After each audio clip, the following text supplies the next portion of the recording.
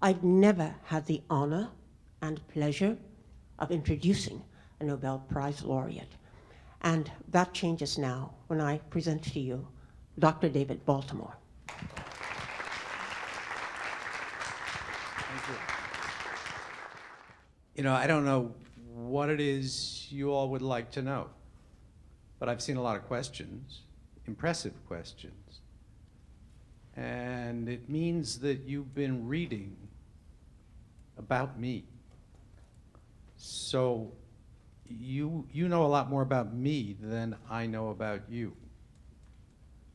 And I hope I find out a little bit. How long do we have here? At least until 12:30. At least until 12:30, okay. At which point everybody gets hungry. Or probably one. Lunch is coming. And I haven't brought your questions with me because they cover an enormous range of things. And I'd rather get the questions directly from you. So I will ask that you ask me what it is you're concerned about. And it doesn't have, most of the questions that I saw come from having seen my biography and actually apparently some of the papers that we've written. And that's fine, and we can talk about science. We can talk about the headline science that you've all seen in recent times. That's Ebola virus. Because I'm a virologist, I know about viruses. Or we could talk about more general questions of careers and opportunities and interest in understanding life and its processes. But before I do that, let me just give you a little outline of my life. So I'm actually born and brought up around New York City. I went to public schools, just as you are. And then I went to Swarthmore College, a small liberal arts college in Pennsylvania. And I'm a great fan of liberal arts colleges. Do you have a question? Oh, you're just showing your machine. And then to MIT for a short while, and then to the Rockefeller University, which you've probably never heard of, which is in New York City, and is actually one of the great venues for discovery in biology and in medical science in the world. And then I spent much of my career at MIT, a short while in San Diego, which was my introduction to California. California to me in 1965, which is when I came here, was opaque. I had no idea what it was. I knew it was west of where I had spent my life. And it was a revelation. And my wife and I always said that we might want to come back here, and did come back here from MIT in 1997. And I came here because I was asked to be president of Caltech, and that was an enormous honor and an enormous responsibility and a very exciting time. And I stepped down after 9 years as president. At roughly 10 years is the longest time you should spend running anything. Because by that time, if you haven't done it, it's too late. And I've stayed on in Pasadena, living in Pasadena, and working at Caltech since 2006. Doing research on things that have always interested me. So what interests me? In about 1960, when I went to graduate school, I became interested in viruses. Viruses are the smallest living object. In fact, you can argue they're not living, but when they get going, they certainly can be devastating, so I think they're entitled to be considered living. But they're very tiny. So tiny that basically they are molecules. And we treat them in that way. But they're fascinating. There are many, many viruses on Earth. Every organism probably has its viruses. So bacteria have viruses that grow in them, and people have viruses that grow in them, and monkeys do, and armadillos do, and I can just keep going. There's even a virus that is the host for another virus. So even viruses have viruses.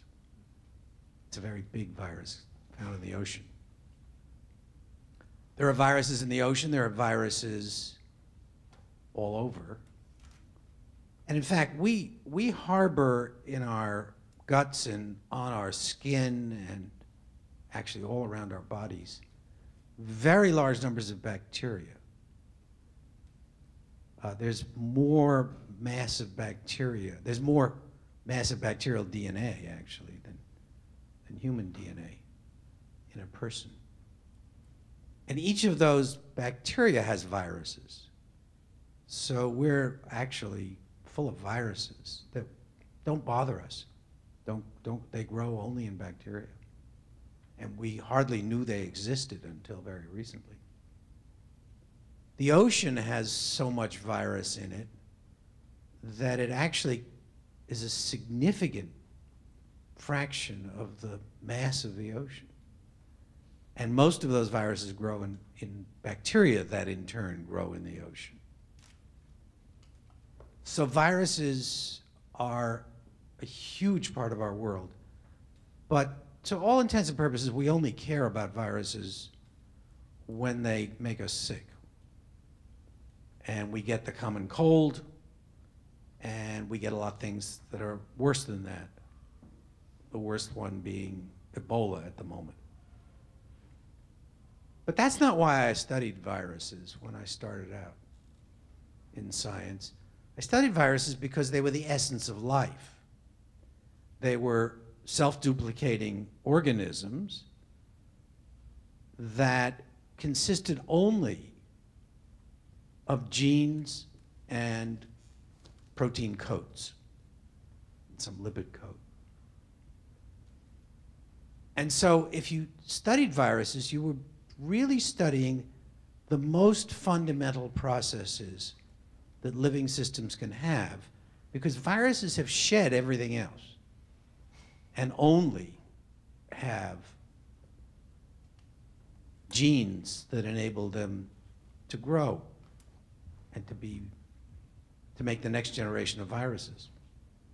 In fact, if you really ask what is the importance of life on the planet, the importance of life is that it generates more life. Viruses generate viruses, people generate people, etc. And that's the, if you excuse my solving one of the great philosophical problems of the world, that is the meaning of life. That's why we're here, and that's why viruses are here. And we have opposite interests from viruses often. They want to grow in us, and we don't want them to, because we don't want to be sick. And so we fight them off. But how they do that was totally obscure in 1960, when I started as a graduate student. It was obscure because we hardly knew what genes were. We hardly knew how living things were organized. And viruses taught us that, because viruses have only a code of life, written in DNA or RNA, and some protection against the environment. And so they must show us just how living things work. And they have. And I've been honored enough to be able to work on viruses for now, what, 55 years. But that wasn't enough for me, because they are so small. And fundamentally, I'd gotten into biology because I was interested in people, in how we live. And viruses are only a little piece of that life. But the problem was that in 1960, you couldn't investigate how complex organisms work. We just didn't have the tools to do that. We didn't have the concepts. In 1953, Watson and Crick found the structure of DNA. I'm going to assume you've heard about that, right? Right. So I had Jim Watson actually on the stage at Caltech one day, and I was sort of interviewing him on the stage. And I asked him, well, in 1953, when you discovered the structure of DNA, what was the response in the scientific community? Did everybody invite you to come visit and give seminars and explain to them what you'd done? And were people aware that this was a revolution, and it was a revolution? He said no. Very few people understood how important it was. Very few people singled him out and asked him to come visit. In fact, Caltech was one of the very few places where we really understood what was going on. And Jim Watson came to Caltech actually as an assistant professor because other places weren't that interested in him. That was 1953, 4. But by 1960, when I was going to graduate school, it had begun to dawn on people that there was a revolution in progress. And that what we now call molecular biology, that is the understanding of biology through the understanding of molecules, was a reality. And the first molecule was DNA, a molecule of most importance. And so I've lived through the whole revolution in molecular biology. And I know all the people involved, and many of them are my friends. But it wasn't until 1975 that you could begin to investigate how complex organisms live. Basically, what we learned to do in 1975 was treat them like viruses or bacteria. Very simple. We were able to simplify the problem. Simplification is one of the most important concepts in science.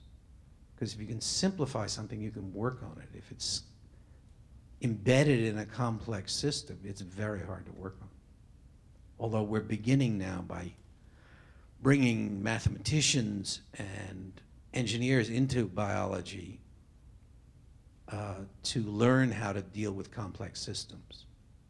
So when I talk to some of my friends at Caltech who are engineers, who work in a part of Caltech that is interested in dynamical systems, they tell me how they work on airplanes. And airplanes are one of the most complex engineering feats that were ever accomplished. They have to fly, they have to take people, they have to maintain pressure. They have to do all of this in an integrated fashion. They have to be able to go at very high speeds. They have to be able to go at very slow speeds. And so they have enormously complex systems inside them. And when you talk to an engineer who's dealt with those kinds of systems, they say, biology is just another example of a complex system. And if you can take it apart and understand the pieces, we can understand how the pieces work together. So we're beginning to get to the point now of being able to integrate all of our knowledge of the simple things. But I'm a simple guy, and I'm still interested in what's simple. And what was simple, what was the system that I wanted to understand in the body was the immune system. And I wanted to understand it because the immune system is the system that fights off viruses, that fights off bacteria, that fights off anything that's going to make us sick. And so there's a constant battle between the immune system and pathogens and organisms that are trying to make us sick.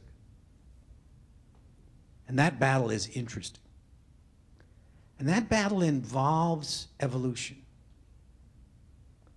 But evolution in a different way than you've probably heard about it. So we know evolution on a large scale on the Earth.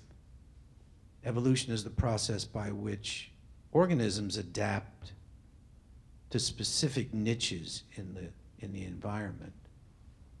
And they do that by changing their nature in small increments as they move into a different world. Then they have to adjust to that world. And that makes for an enormous variety of things on Earth. But the immune system can't wait that long, because if there's a new virus in our surrounding, then we have to be able to understand that virus, we as organisms, immediately.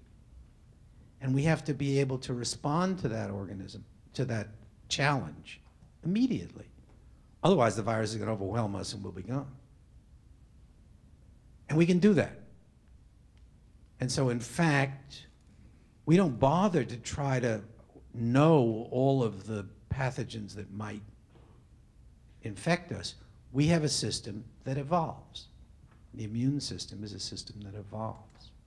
It changes its nature as a function of the challenges that come to the body.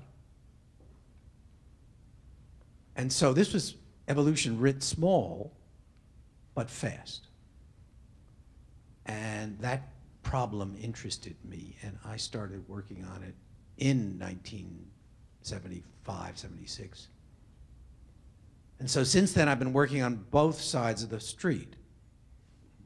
Worried about the virus, the same time as we're worried about the defense against viruses. And that's made for a very rich scientific life, because I've worked both at the molecular level, at the most tiniest level, and at the largest level, the process of evolution. And that's gotten us involved in disease, and in how the immune system adapts to disease, but it's particularly gotten us involved in using viruses as tools to fight disease. Because since we know so much about viruses, and we do after years of study, we can make viruses work for us instead of against us. And it's a process which many people know as gene therapy, in which we capture genes and put them in viruses, and the viruses then bring them into cells, into the body. And if we put the right gene in there and that gene has therapeutic value, we can use the viruses to help fight off disease. And that's very satisfying and very exciting. It's a part of medicine which is not yet commonly available. It's pretty experimental, but I am confident it will become a common part of medicine. So that's what I'm doing now, is trying to meld our understanding of viruses with the fight against disease. And of course, diseases are not all caused by viruses or by bacteria. Right? Lots of diseases are caused by gene modifications. And we have to fight against our own genes. Cancer in particular is caused by changes in the genes that ordinarily make us what we are, but can go awry and cause terrible disease. So we have to fight that. And the immune system is actually a very good way to fight cancer. But it's been only in the last few years that we figured out how to marshal the immune system to fight cancer.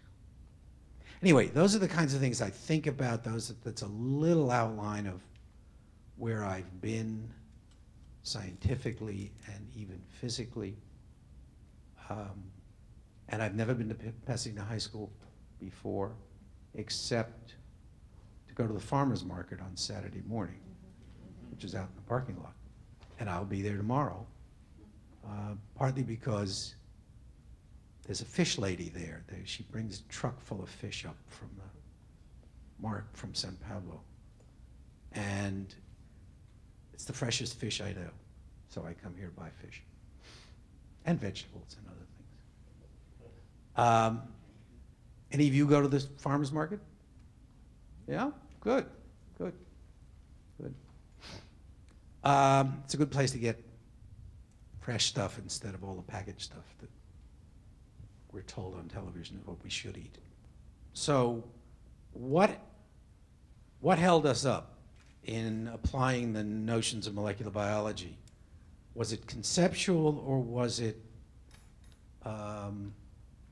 experimental? And the answer is both.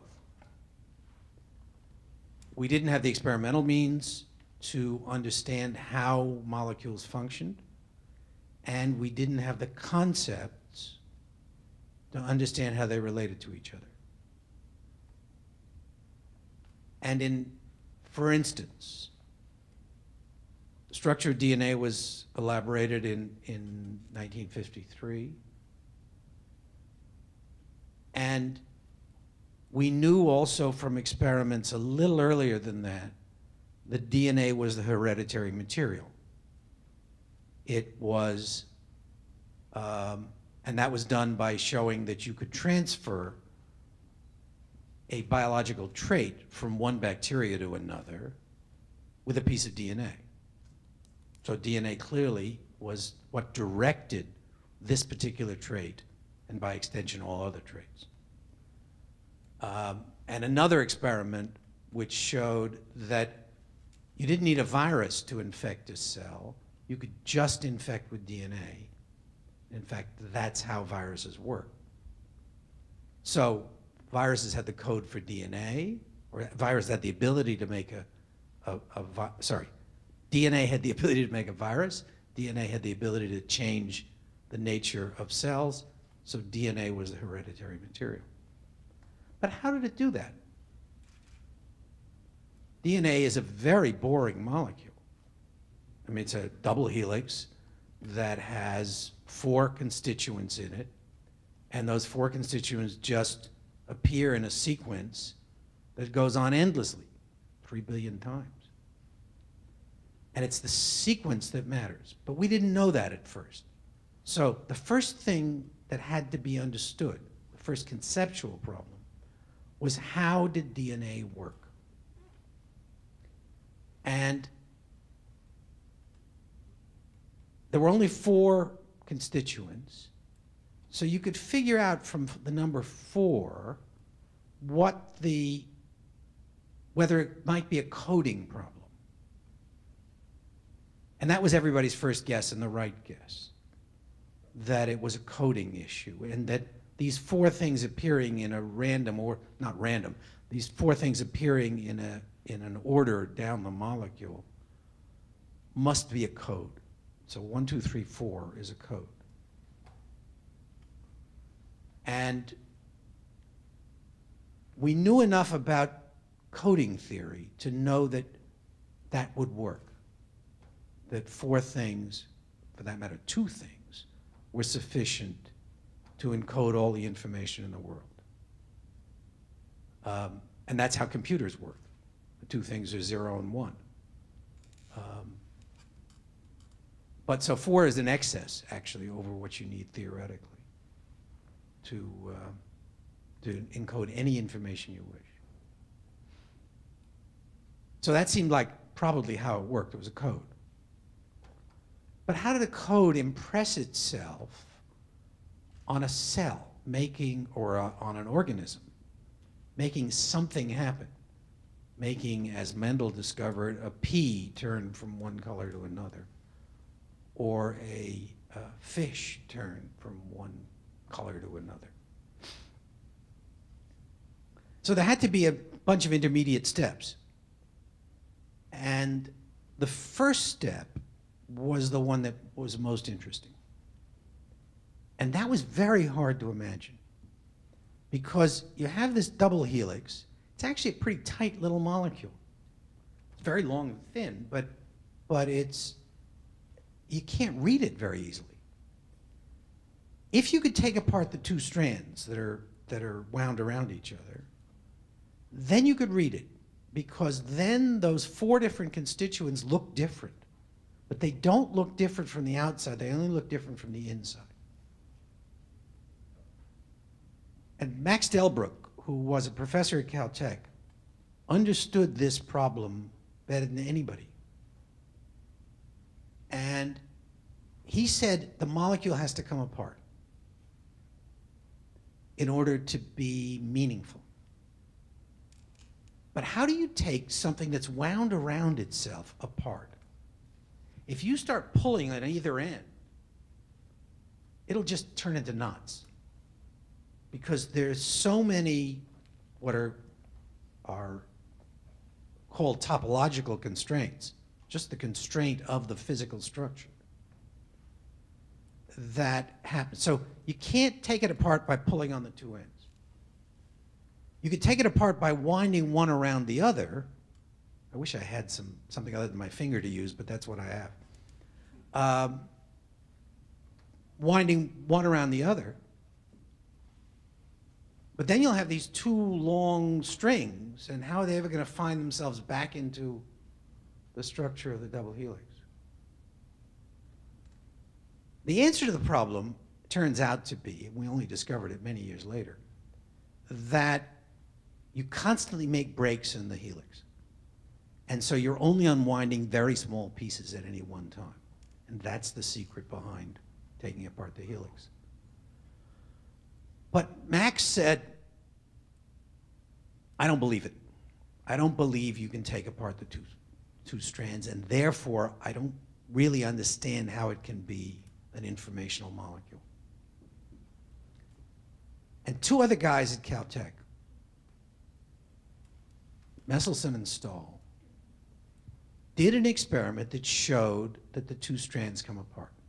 It didn't show how, but it showed that they do come apart.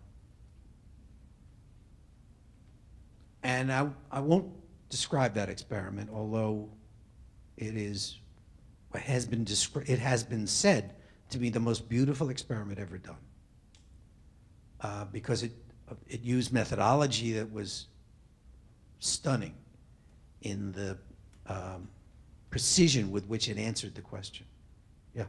What was this test called? It's called the Messelson-Stahl experiment. Universally, that's how everybody knows it, the Messelson-Stahl experiment. There's a big fat book written just about that one experiment. And these were 2 guys, one a postdoc, one a graduate student at Caltech, who figured out how to do this and answered the question from Max Delbruck. And when Max saw that answer, he said, obviously it does come apart. And if it comes apart, then a code makes sense. So there was a conceptual problem that needed solution before we could go forward. The next conceptual problem was, You've all heard that DNA makes RNA makes protein. But at that time, we didn't know anything about RNA. And we didn't know it was an intermediate. So we knew there was DNA and we knew there was protein. Protein is made of 20 things. DNA is made of 4 things. So that also defined the coding problem. And actually said that you have to read the code 3 at a time. Or more. 3 or more at a time. Because the only way to get 20 objects made with a code of 4 objects is to look at triplets. If it's just doublets, you don't get enough. It's 16. So you need more than that. And so somehow there was a code being copied, and that code was involved triplets at least. But what were the molecular constituents? So there was reason to suspect RNA, but I won't go into why. And again, experiment done at Caltech in the summer of 1961.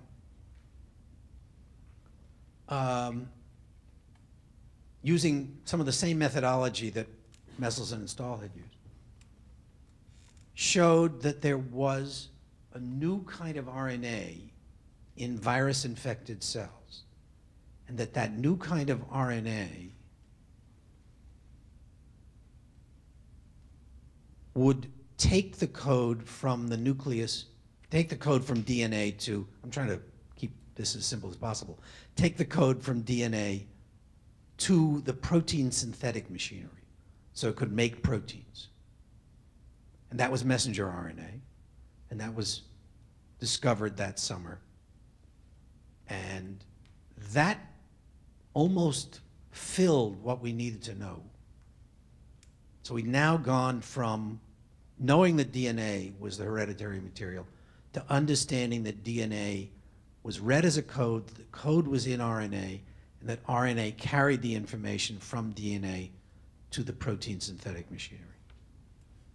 And now we can make proteins. And proteins are what actually make life go. Everything that's important about life has a protein at the base of it. And we were beginning to understand that at the time, and so it really looked like that completed the picture, and did complete the picture of molecular biology. So now you could begin to study messenger RNA. I began to study RNA viruses, viruses that have RNA as their genetic material, with the idea that they were a form of messenger RNA, but an accessible form of messenger RNA, not one that's lost in the soup of life. And that turned out to be true, particularly the viruses that we worked with. And that's why I worked on viruses, because we could isolate those molecules in viruses, but not, if I wanted to understand the immune system, there was nothing I could do to find the molecules behind the immune system, the particular molecule. And then in 1975, that all changed because of the discovery of what's called the recombinant DNA revolution. And that enabled us to work with the viruses of the immune system, the viruses of muscles, the viruses of kidneys, sorry, not the viruses, the molecules of the immune system, or muscles or kidney, just like we work with the molecules of viruses. And that was a methodological revolution. And that was all about doing experiments. It was using various things that we had found in biological systems to give us the freedom of moving molecules from one place to another, isolating molecules and finding out what they were. And then we learned how to sequence DNA, and that was also another major methodological revolution. because now we could find out what that code was. Previously, we'd worked on the code totally in isolation. But now we could work on the reality of making proteins. So it's been a mixture too. And it goes on. For instance, we've discovered only in the last few years that not only does DNA make messenger RNA, but it makes a whole lot of other kinds of RNA. And those other RNAs don't have a code for protein in them. They work in entirely different ways. And so that's, in fact, some of what I'm doing in my own lab is to understand what are called microRNAs, little tiny RNAs that are made from the DNA and that play a very important regulatory role. So somebody asked me about one, because I guess you saw it in the papers that I've worked on. It's called 146A. And how do you work on something like that? Well, you find the gene that makes it, and the simplest thing to do with that gene is to take it out of a mouse. And now you have a mouse that doesn't have that gene. And now you ask, how's the mouse different from an ordinary mouse? And it turns out it's different in a whole lot of ways. So this thing turns out to be extremely important. And in the end, the mouse gets cancer and dies of cancer. So it's incredibly important, this little RNA. We do a lot of work isolating cancer cells and studying what happens with the cancer cells. And that's a worldwide technology that's extremely important. So you can get cancers from people, you can get cancers from animals. You can take them into the laboratory, you can grow those cancer cells and try to learn everything that's important about them. First thing that's important is what genes are allowing that cell to be a cancer cell. So you correctly describe vaccination as putting a piece of a virus or a bacterium into our bodies, and then the immune system sees it and reacts to it. And now you're immune to that organism. You're immune to that virus because you've built up antibodies that see this thing as foreign and that glom onto it and get rid of it. And, excuse me, I saw some water here. And that has worked extremely well. It's worked very well for many viruses. And you've all been immunized against, I hope, against all of those viruses. Mumps, measles, chickenpox, smallpox. You don't get immunized with that anymore because we've eliminated it from the planet. Polio, and on it goes. Lots of childhood immunization now. And those are the successes. And they're terrific. But there are failures. HIV is a failure. We have been unable to make a vaccine against HIV. And you can ask why, and I can answer that question at whatever length you'd like. But just take it from me, we've been unable to make a vaccine. Malaria, tuberculosis. And actually, malaria, tuberculosis, and HIV are the three most serious infectious agents in the world. Not in the United States, but in the world. They kill, each of them, about 2.5 million children, or people, mostly in Africa, every year. Although we're getting HIV under control to some extent. And we've never made a vaccine against Ebola, but that may be because we haven't tried hard enough. For the other ones, we've tried hard enough. But some people have found, studying HIV-infected patients mostly, that their immune systems are making terrific antibodies. But the antibodies are not able to protect them. And the reason is because remember I told you the immune system evolves. Well, it evolves fine if you put in the immune system works fine against something which is stable, genetically stable. So polio doesn't change very much from 1 week to another, 1 year to another. And so you can make an antibody against polio and you'll always be protected against polio. But HIV changes very rapidly. And so you have the immune system evolving to kill HIV, and you have HIV evolving to get away from the immune system. And HIV wins every time.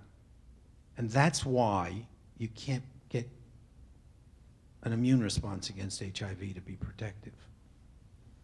It's because of this fight between the virus and the immune system. And that fight can go on for a very long time inside the body. And people spend 10 years or more infected with HIV. And that fight is going on all the time in there. So the antibodies get better and better and better. The virus gets better and better and better, one step ahead of the antibodies. But let's say we could get those antibodies out of a person like that, and we can, and we could put those antibodies into somebody else. Now, these terrific antibodies that have evolved in the presence of HIV will be there before that individual gets infected. Now, when HIV tries to get into that individual, it's going to find a wall of antibodies that are terrific. And the only thing they can't do is help the person who have made the antibody, because in that person, this process of evolution went on. But it can help everybody else, particularly as a protective agent.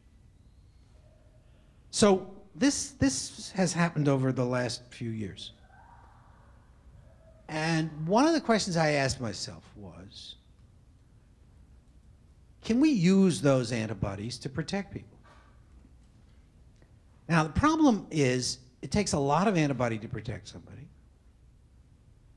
And antibodies are proteins, and they have a finite lifetime in the body, which is measured in weeks. And so if you wanted to use them to protect somebody against HIV, they would have to be injected with these antibodies every few months at a minimum. And you have to be able to make huge amounts of the antibodies to do that. And if you're going to protect a lot of people, astronomical amounts of antibody. So we said to ourselves, how about if we can program the body to make those antibodies? So what does program mean? Well, in the context in which we're talking, it means putting some kind of DNA into cells and having that DNA encode antibodies, which are proteins, and do it over a long period of time. So we looked around and found a terrific virus into which we could insert the gene for an antibody. Actually, it's 2 different chains of protein. And we can put that in a mouse, that virus, and it will cause the mouse to make the antibody. We put it in muscle, because muscle, it turns out, is a terrific place to make protein. And the virus just sits there and encodes protein, makes messenger RNA. RNA makes protein. Protein is secreted by the muscle cells into the blood, and the blood fills up with this antibody. And it works. And we can completely protect a mouse against HIV. We can actually protect against flu and some other things, even malaria, using this technology. And so we're going into human clinical trials right now to see if we can actually do this in human beings and whether it's safe and effective in human beings. So I think that's what you were referring to, is this alternative use of antibodies. So we're getting around the immune system. The immune system is not actually involved in this. It's entirely being done in muscle. And it's not controlled the way the human immune system is controlled. Because the human immune system works by inducing antibody, but then contracting and storing what are called memory cells. And it's actually the memory cells that protect you against the next encounter with a virus, give you immunity. And we don't have that system going here. Immunotherapy and cancer. So cancer cells are very similar to normal cells. And if you made an antibody against cancer cells, with a very high probability, that antibody would be an antibody against normal cells also. And so the simple notion that the immune system might protect us against cancer just doesn't work very well, because cancer cells are so similar to normal cells. But there are some cancers that if you killed the normal cell that gave rise to that cancer, it wouldn't be so bad. Wouldn't be anywhere near as bad as the cancer. An example of that is a cancer called melanoma. Melanoma is a vicious cancer which spreads through the body and kills people pretty quickly after it's identified. And the body gives rise to melanoma because a normal cell called a melanocyte becomes a tumor cell. Melanocytes are the cells that make our skin dark, that give our eyes color. They make pigment, dark pigment. And if we could get rid of melanoma by killing all melanoma cells, and as a side product killed all the normal melanocytes, it wouldn't be nice, but it wouldn't be life-threatening. It is actually a situation called vitiligo, in which an individual loses all of his or her melanocytes. And that happens normally to a very small number of people. But they live fine. They just have to avoid the sun, and some other things, but they can live fine. So melanoma was everybody's favorite object for developing immunotherapy, including ours. And for that, what you do then is to try to stimulate the immune system to make a response to a protein on normal melanocytes. And there are a bunch of such proteins. And in fact, and you can make antibodies to them, or the immune system has two arms. One arm makes antibodies, the other makes cells that provide immunity. They're called T cells. And so you can program T cells to respond to melanoma, or you can program antibodies to respond to melanoma. T cells are better. T cells kill other cells. And that's the issue in cancer. So we started trying to make genes for T cell receptors. These are the specificity molecule on a T cell that makes it know which cells to kill and which cells not to kill. And that worked fine, and we could actually get an army of these cells to be available to kill tumor cells. But it never worked well enough. So I won't go into that. But people at the same time were finding, and again, this is all stuff of the last couple of years, people were finding that you could get cells that would kill melanoma cells. And they wouldn't necessarily even kill normal cells. And it was very mysterious, what they were seeing on the cells. So now I've got to go back a step or two to the general problem of why is a cancer cell different than a normal cell. And the answer to that, which we've found again in the last few years, is very much, not entirely, but very much, that cancer cells have mutated genes in them, and that those genes are what was making the cell a tumor cell. So just think, when we're very small embryos, we have very small numbers of cells, and then the embryo grows and grows and grows. We saw a pregnant man here the other minute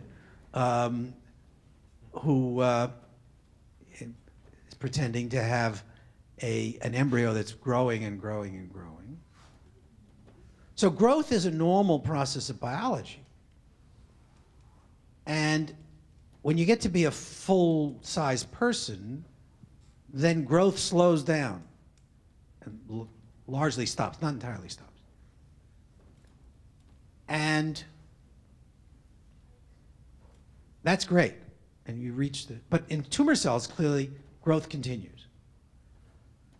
But the process by which the tumor cell grows is very close to a normal process, because after all, that cell was in a different circumstance, in the circumstance of an embryo, growing. So it has all the machinery for growth. And that's what it uses to grow and to become a tumor. So why don't we just turn into tumors? Well, because there are lots of brakes on the system. And lots of brakes come into play that hold this growth program in check and make sure that that normal cells don't grow.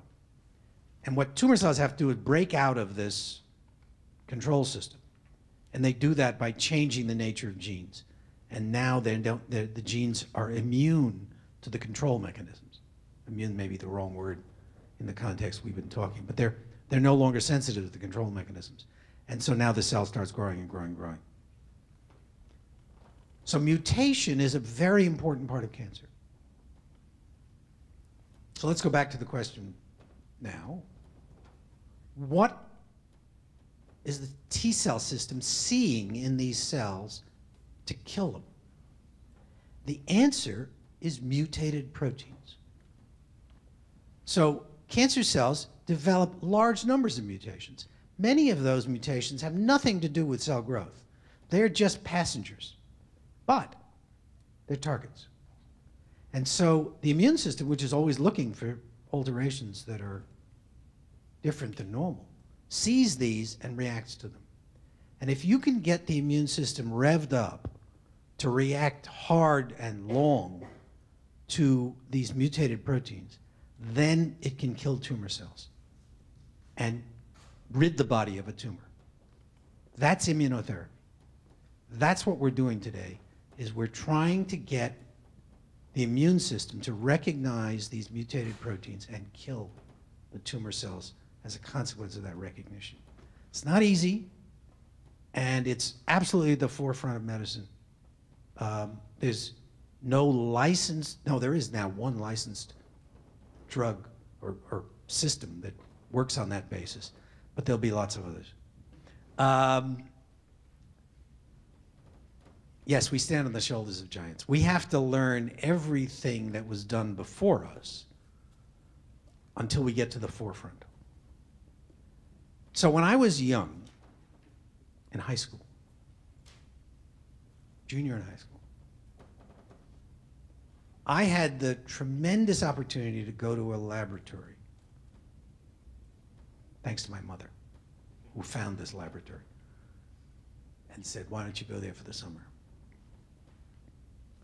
And I made one discovery in that summer that completely changed my life. And the discovery was that the forefront of science was available to me as a high school student. And I didn't have to know what all the giants had done. That somebody else could help frame a question for me in this case, some senior scientists who worked in this laboratory. And then I could go out and investigate it. And I could reach the point where I knew something. It wasn't a terribly important thing, but I knew something that no one else in the world knew. Because I had worked on this question and studied, in this case, mice, and gotten to the point where I knew a little something that no one else knew. And that was so empowering to have that, to know that that ability was there in me, and to know that it could actually be used and would work. And so I then and there decided to devote the rest of my life to doing that. And I have. But I needed to get educated because I didn't know what the giants had done before.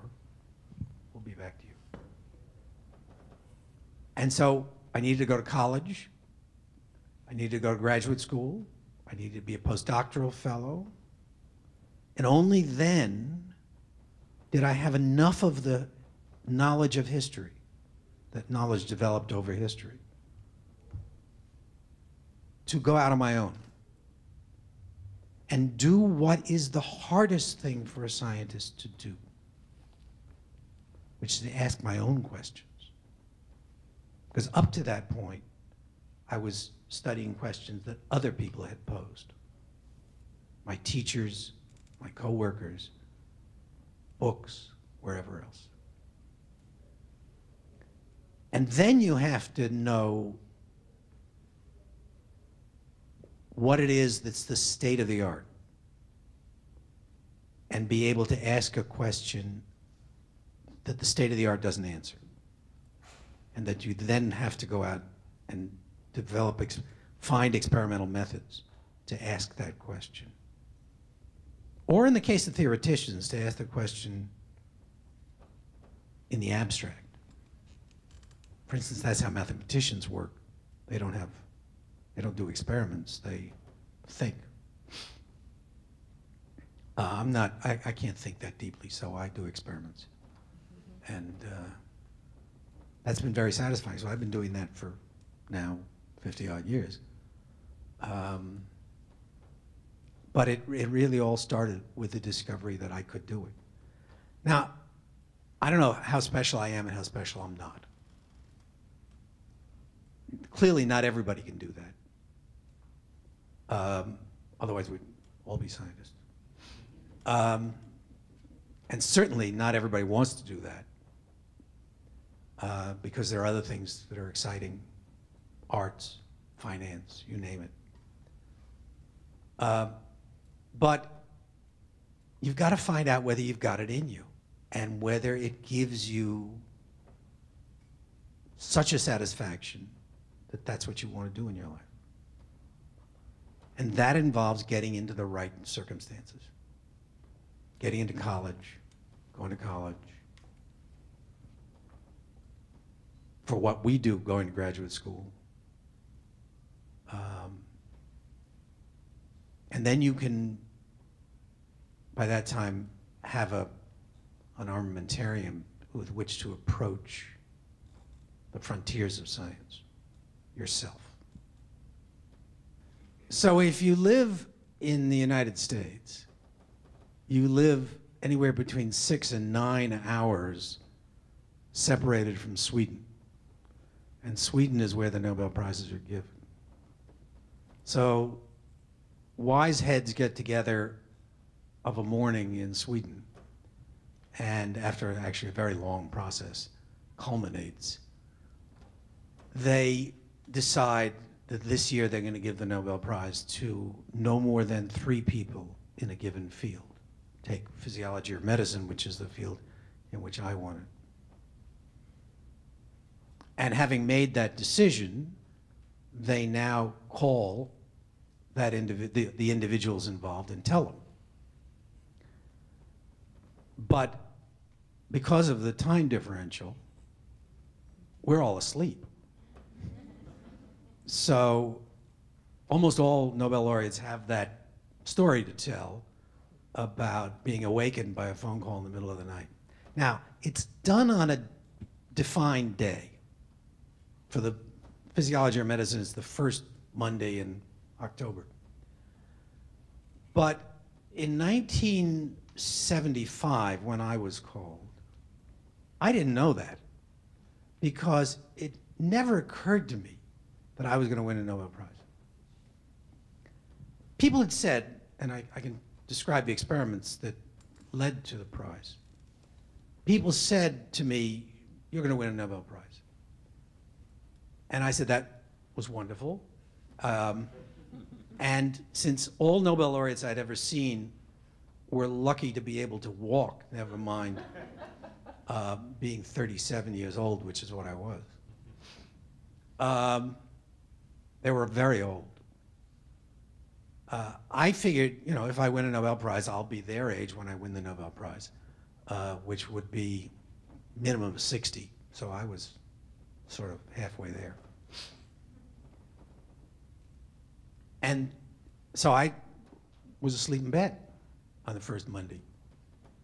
I was actually in New York. I was then an MIT professor in Boston, Cambridge, Massachusetts.